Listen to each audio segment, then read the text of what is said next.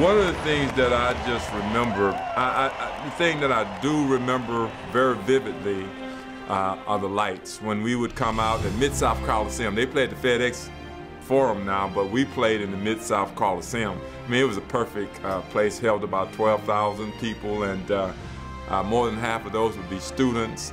And it was just like playing basketball with my brother in our backyard.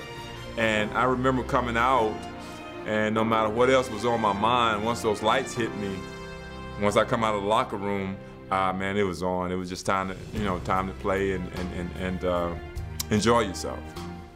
Coming out of school, I had other places I could have gone and played, but I am just so happy that I chose this place, even though Memphis took 40 years to do it, because they had this rule that because I've only went to school here 1 year, that you had to go 2 years at least and graduate or something. But I'm just happy. I mean, I didn't think I would be this emotional about that happening for me, but after 40 years, yeah, I feel good.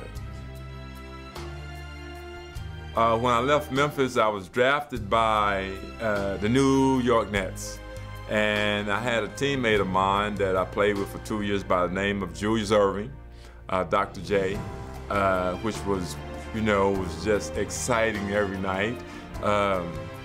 He and I put on a lot of good performances, I'm sure. After I left New York, I went to San Antonio, where me and my wife make our home at right now today. And I played with a fellow down there by the name of George Gervin.